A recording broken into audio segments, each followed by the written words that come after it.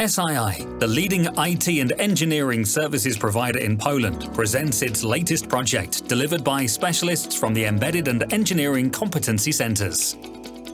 This is a DMI robot, a prototype mechanical device for human-machine interfaces testing automation. It can be an autonomous testing unit, or it can work as a part of a larger test system. The DMI robot was created from scratch by SII engineers on demand of one of SII's clients, leading in the railway industry. The goal was to automate the touchscreen's testing process used in manufactured products. Mechanical elements of the robot were made by traditional method, machining, and 3D printing methods. The electronics was designed by engineers from Embedded Competency Center, and it is responsible for controlling all of the robot's executive elements.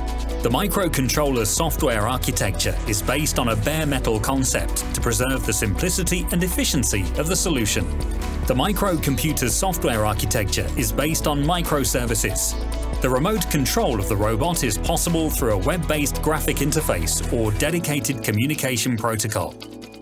Each of the robot's working axes is driven by a stepper motor coupled with an encoder. The drive's transmission takes place via drive shafts and V-belts. The pen's head is an executive component.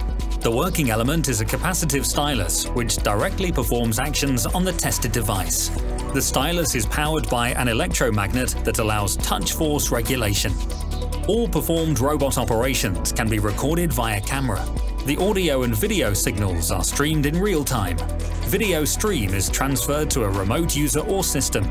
This allows the user to monitor the pen's head position. In case of controlling the robot by the system, the video can be analyzed whether the given action is performed correctly. As a result of the DMI robot development, each touchscreen can be operated and tested from anywhere in the world.